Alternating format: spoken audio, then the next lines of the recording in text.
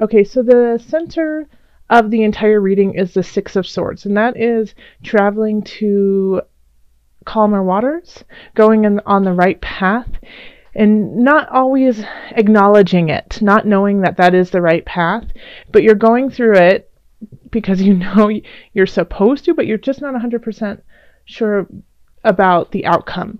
And that's because you can't really see what's going on because you have all of these swords in front of you. And so that can often symbolize emotional or mental unrest, that you just keep doubting yourself and you're carrying all of these swords with you on this journey when you could let them go and it would make it a lot easier. Even though you're going in the right direction, you might be complicating things for yourself, making it more difficult to get to where you want to go, but it's all within your mind. So just recognize that you might be complicating your own life and you can make it a little bit easier. In the love sector, we have the Knight of Wands,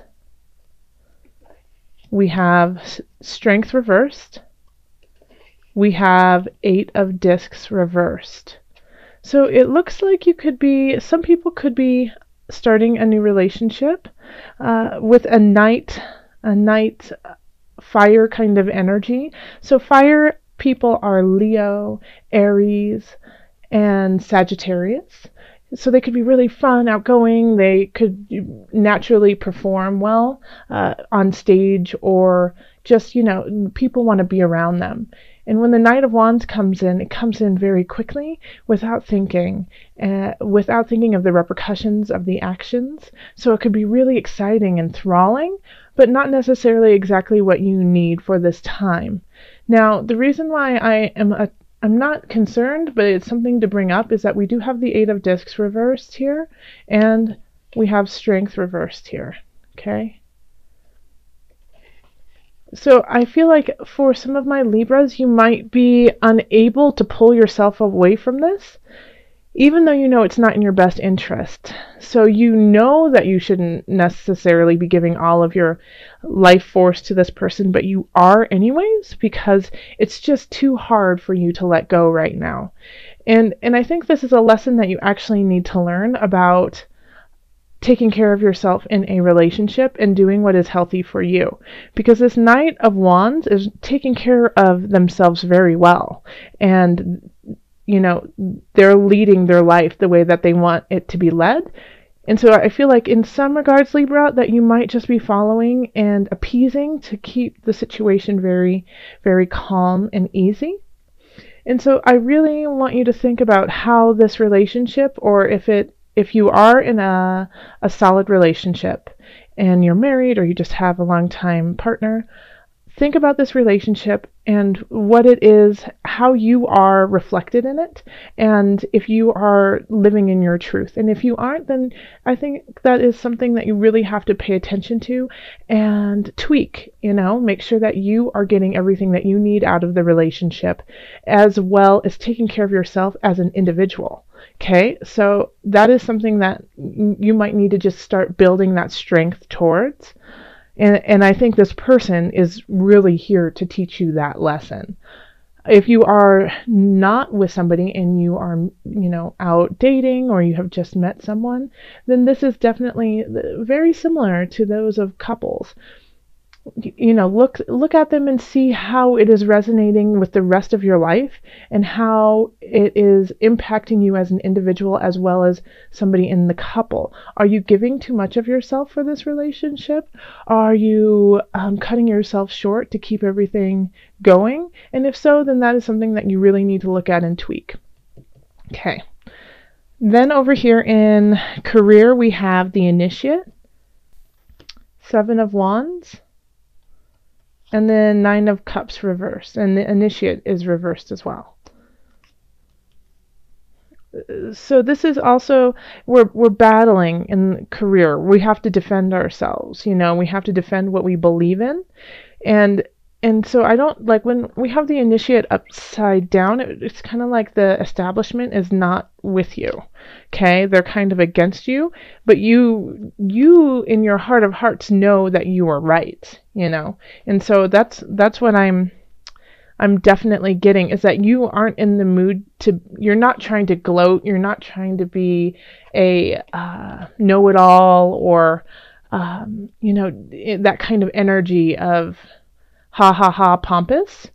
What you're trying to do is you're trying to do the work and do it in an honest way, but it might be that your higher ups, people who who aren't necessarily against you, but don't see eye to eye with you, are really going to show up in December, and you're really going to have to stand in your truth here. And you're doing it in the right way of not being pompous and not being kind of arrogant about what you're doing. But you will have to stand your ground if it's what you truly believe in. It will not be an easy road. I keep getting the word the establishment. So if some of you guys are in politics or are working in situations like that, I feel like you guys might have to really stay really strong and true to yourself. So, but I think, I don't really see the outcome on this, but this is like the start of your journey when it comes to your career, okay? It's the start of a new process for you. And it's going to be a little bit more complicated, but worth it because you are going in the right direction. Okay. Yeah. So stand up, be strong. Even if, your boss doesn't agree with you, be respectful, but still, say, hey, this is what I truly believe. Is there a way that we can kind of work together to come to a decision instead of making it black and white? In finances, we have the Four of Cups. Okay. So I think you're letting go of some habits that have been kind of holding you back financially. And you're kind of, once again, it feels like you're finding your self-worth in the financial realm. And it's been a difficult road for you to recognize where you need to go monetarily. And it's been a challenge too, because it feels like you want to indulge in a lot of different things, and when you do that, you feel really guilty about it because you could have saved that money for a rainy day, or you could have, invested it in a certain way. But I think you're recognizing, because we have the unconscious, and that is reaching a higher realm, even though it's at a price. You had to go through some very difficult things to get there. And so with the Four of Cups in reverse, it's when we have it upright, we have this feeling of just being satiated and ready, done with whatever it is. And with the Four of Cups, you still have that feeling, but you understand that there's a little give and take in it, okay? So it's like, okay, I have enough, but being grateful for what you have and knowing that you can still build, but you don't have to. And then we have the Five of Cups in reverse, and when it's upright, it's, we're very upset over something that we have lost, even though we know, even though there are things behind us that we can grab for. So there's things around us that we could be utilizing, but we don't recognize them for the power that they actually are. So in this, I really do kind of get the sense that, you can grow, but right now you're in a good place. And that, yeah, you tend to like to buy nicer things, but it's not something that will make or break you. But it might be something that you are letting go of just a little bit more, because you understand the level, the emotional and the soul level to your money, that it is an energy too.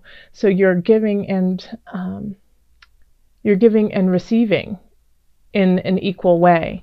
And so this is kind of what you're going through right now, is understanding that the monetary exchange doesn't just affect you physically, like in the physical realm, through cars and houses and food, but also in the emotional realm, since we have the cups here too. It's a very emotional attachment for you, and so you're finding that balance within it. In health, we have the universe. We have Six of Cups reversed, and then we have the Four of Wands reversed. All right. So having the world right there is always a wonderful card to have, because it's, the world is supporting you and wants you to stay healthy. Now, the thing with the Four of Wands and the Six of Cups in reverse, I think the way that you are going to stay healthy this month is through self instead of group, okay? So I think this is a month of, if you usually do group classes or, I keep hearing Taibo.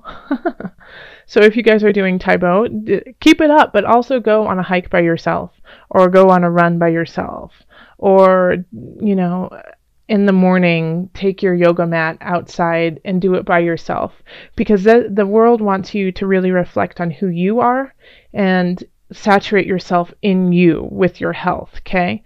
So it's asking you to, and I feel like there's a lot of Libras who love group activities to exercise and take care of themselves. I'm not a Libra, but I definitely am one of those people who feels I can only work out if I'm doing it with a group.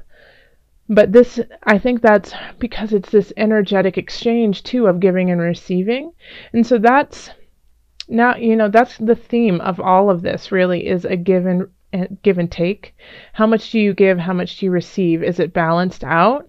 And is it helping us, go to the journey go on the journey that we need to go on?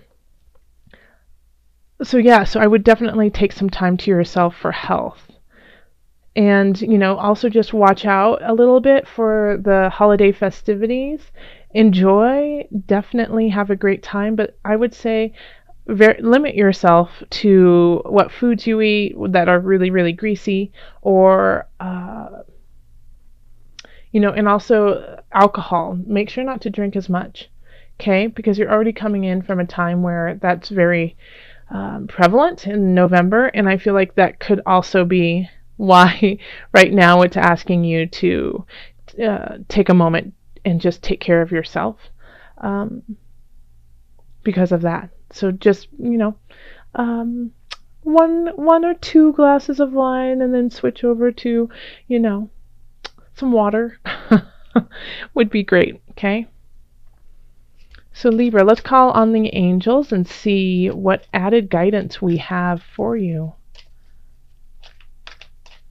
Angels, calling in the highest of light, the highest of energies to guide. What are the additional messages for Libra? Top one. Be willing to forgive. For some reason, I'm not resonating with that, so I'm going to give you another card. Emotional sensitivity. Okay, so this one is be willing to forgive. Ask the angel to clear your mind and body of past pain in exchange for peacefulness.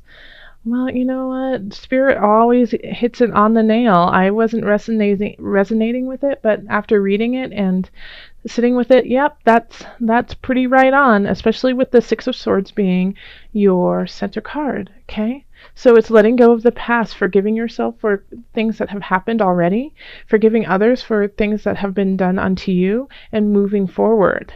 Yeah, so this could also be the karmic tie that's happening with the Knight of Wands, of finding the strength within yourself to carry on, okay? And do what is best for you, whether that is stay with them and find a compromise, or move on in your life and let this person go. So this is definitely right on. Nail, what is that? Nail in the head? No, what is that? The hammer, nail, saying, somebody, anyone? Let me know. Okay. And then the second one is emotional sensitivity. Honor and respect your deep sensitivity, as it is a gift to us all. How beautiful. Okay, I'm going to read that to you one more time. Honor and respect your deep sensitivity, as it is a gift to us all. Yes, Libra, and that also I feel like really links with your career too, and also, finances. But if you truly feel deep in your bones that you have to stand up for an aspect in your career, for a choice, for a project, for, just anything that you believe in when it comes to what the work that you are doing in this world, stand up and do it, because that deep connection that you have, that sensitivity you have, the respect that you have for the work that you do is so important to us. You are doing the good work, and we need you to keep doing that, no matter what your profession is, no matter, if it's being a garbage man or being a senator or being a teacher or, whatever it is that you are doing, we need you. And the energy that you are putting into it and the sensitivity that you are putting into it with all the details and how you want to carry on, and it's worth fighting for you, we respect and we need that. So absolutely carry on with that. And I'm also going to pull an animal spirit knowledge card for you. So this is just kind of like your spirit animal for December. Okay, so the heron symbolizes life, feminine energy, and renewal. That's so great. So yes, it's a regeneration. It's taking the feminine energy within all of us, whether you are male or female. We all have a yin yang to us. Taking that emotion that we have, and see how it links to emotional sensitivity too. So if you're embarrassed about this emotional sensitivity, which is I feel like a lot of you are embarrassed by how tied you are to your emotions. This is a gift, okay? And this is how you are going to move forward and start something anew. So call on the heron to fly you through December, okay? Yeah, it's rising from the ashes, carrying on, moving on gracefully through the waters, through the sky.